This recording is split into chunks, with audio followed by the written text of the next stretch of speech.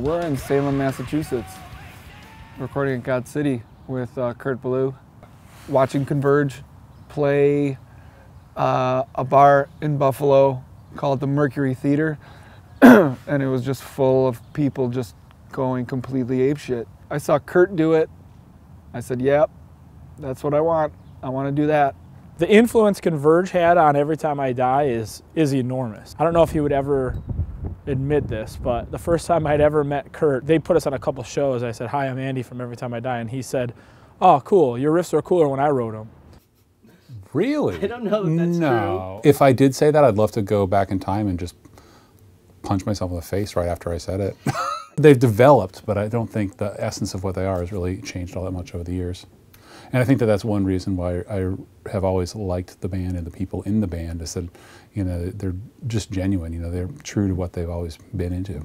Same or different? The same on both. Tails, different. Yeah. It's landing on the floor. Of course. I forget which one that is. Heads, the same on both. Okay. Wins. Yeah, he wins every one. It's God City. It's that two-headed nickel that I have, that I keep around just for future.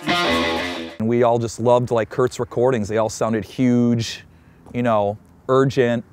And I think that's kind of what we were looking to get back to. When you hear a Kurt Ballou recording, you know it's Kurt Ballou.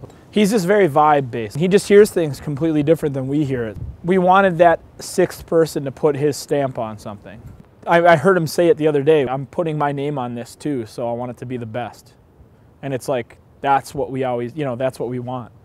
There's a lot of bands where, you know, this stuff that they're doing might be great, but it's kind of similar. All the songs are really similar, so once you get 3 or 4 songs into an album, you really don't need the rest of the record. But with Every Time I Die, you need the whole album, because they're going to keep throwing you curveballs.